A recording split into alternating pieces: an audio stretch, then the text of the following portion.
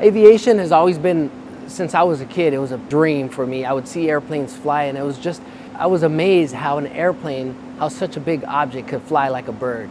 You know, my earliest memories, it was probably me and my family were flying back to Mexico, and I vividly remember the pilot saying, "Feel free to come take a look at the cockpit."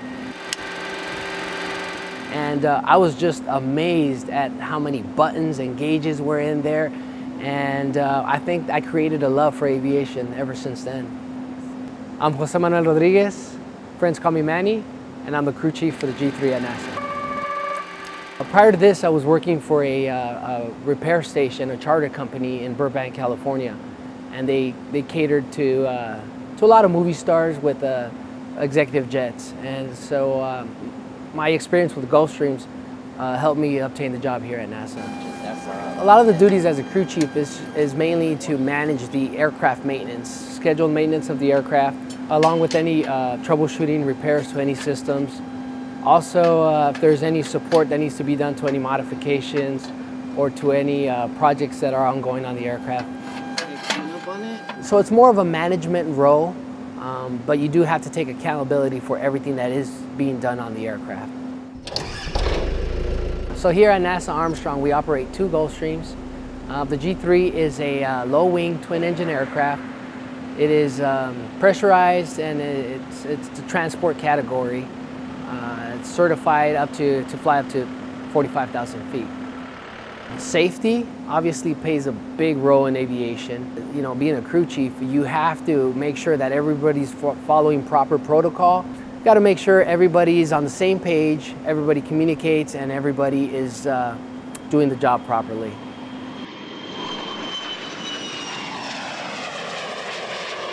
You know, the pilots depend on this aircraft. Not only the pilots, any missions that are being done at the time. For instance, the solar eclipse. We did a mission with the solar eclipse. The unique part about outfitting the Gulfstream in preparation for the solar eclipse was these optical grade windows that we were using. They were manufactured in-house.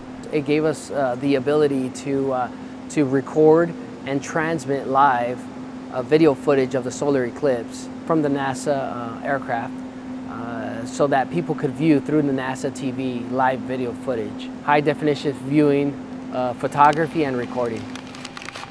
So one of my roles in this solar eclipse was mainly coordinating between pilots and camera crew and personnel. Get your glasses on, we're going to look out here and... along with NASA administrators that we had on board that were witnessing the solar eclipse. So obviously lives are at stake. Make sure that everything was hooked up correctly, make sure all the equipment was set up in place, and make sure that the crew was ready for when the moment came. All right, you're on condition. It's incredible. Because we only had one shot to film it, right? And it was a short window that we had to film, so we had to make sure that everything was good. So see the ring around it? Yeah. Everything turned out good, and lots of people got to view this live footage, which was pretty amazing. So cool. What I love about our heritage, our culture, is we're very family oriented.